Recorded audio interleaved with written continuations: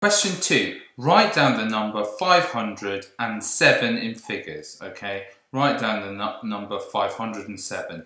Just for reference, we probably don't need this. Let's write our place value system here. There's our decimal point.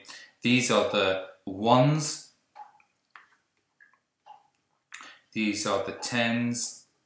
These are the hundreds. And these are the thousands.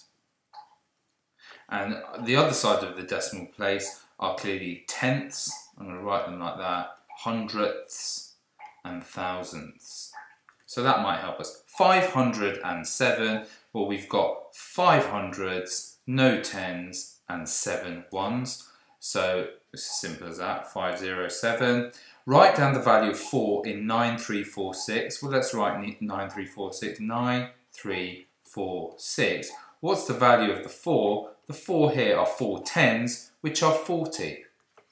Write 6431 to the nearest thousand. The question you've got to ask yourself is, what's the nearest thousand to 6,431? Is it 6,000 or is it 7,000? With a bit of thinking, it's obvious it's 6,000, and we're done.